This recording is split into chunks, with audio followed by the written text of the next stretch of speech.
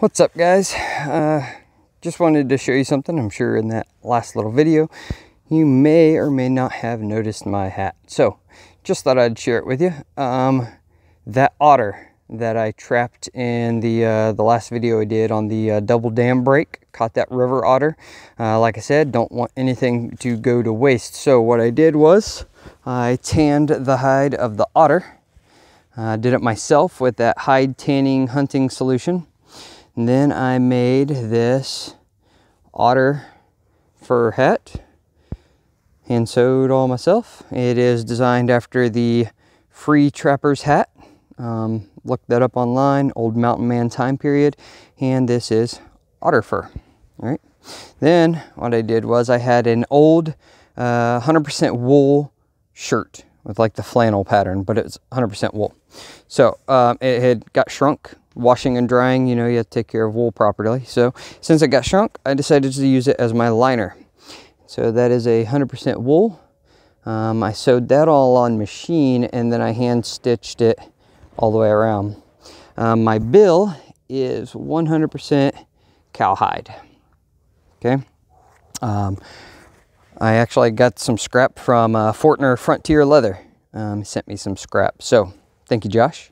But what I plan to do is I also have kept beaver tails back.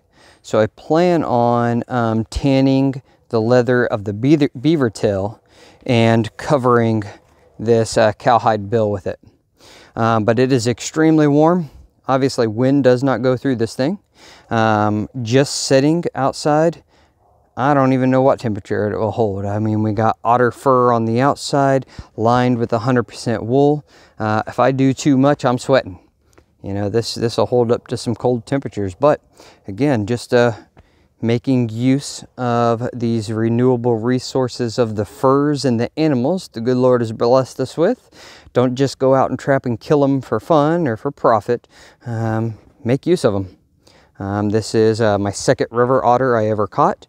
I will have this hat for years, and I will be able to remember that catch, and a good way to honor the animal by putting it to use.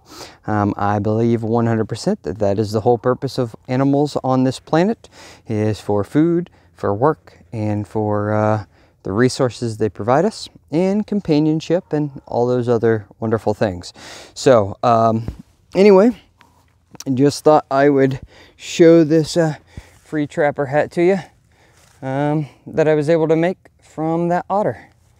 So take advantage of the furs. Don't waste them. Fur market's trash right now, so you know, make stuff for yourself.